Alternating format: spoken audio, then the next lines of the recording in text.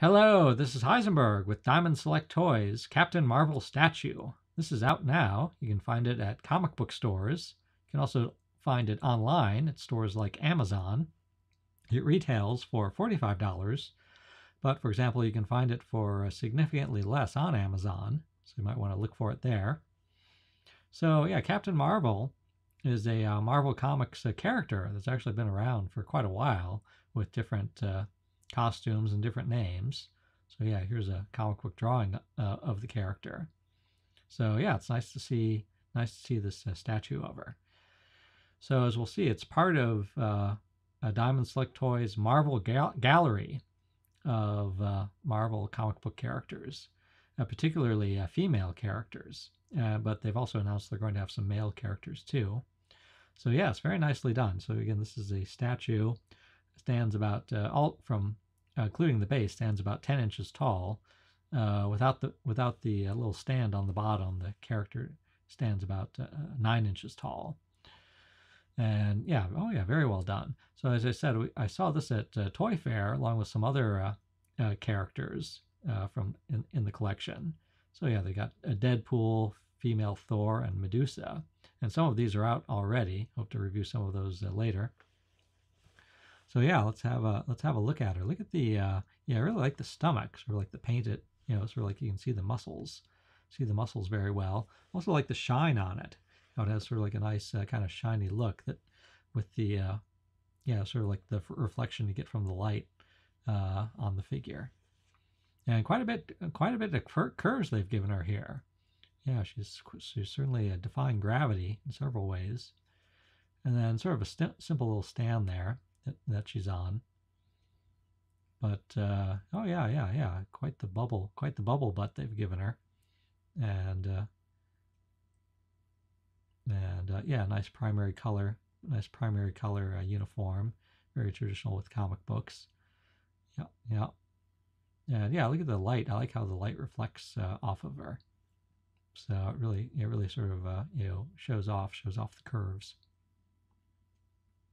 Yeah, so notice the hair they've given her. So they're also coming out with a variant version of this. For San Diego Comic-Con 2016, there's an exclusive version with a different hairstyle. So this is a picture of the exclusive version. So as I'm making this, San Diego Comic-Con hasn't happened yet. So we just have a few pictures so far. So yeah, the San Diego Comic-Con version it appears to be completely identical except for the hair. It's sort of more of a mohawk hairstyle, not a true mohawk, but more like a mohawk hairstyle.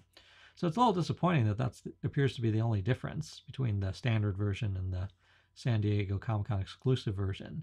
So last year for San Diego Comic-Con 2015, Diamond Select Toys had a variant version of their Supergirl statue, which was different in a number of ways, number of sort of subtle ways. There was quite a number of subtle differences, from head to toe with that variant from the standard version.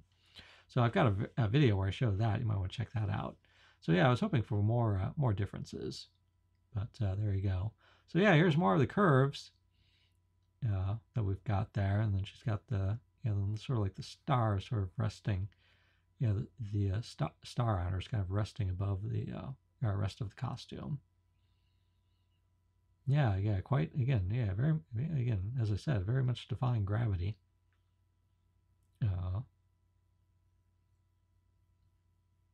And as we'll see later, so again, this whole collection of Marvel Gallery statues is new this year. In the previous year, let's see more of the curves. Yeah, nice. Yeah, the gloves are nicely done too, and that little sash, the sash around her hips is nicely done. Yeah, last year they came out with a series of DC animated characters. They're called that. They're part of their Femme Fatale series. And so what's nice is that, and I'll compare Captain Marvel here to one of those shortly.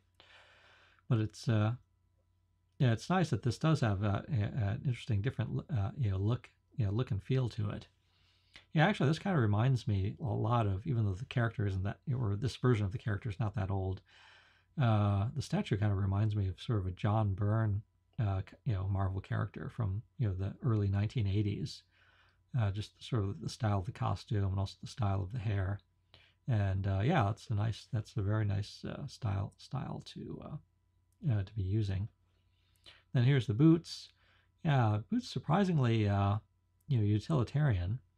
Not yeah. I find it interesting that it's not character doesn't have like the normal sort of superheroine high-heeled shoes, high-heeled boots that are not very practical. Alright, so let's compare her, like I said, to sort of Diamond Select Toys Wonder Woman Femme Fatale statue.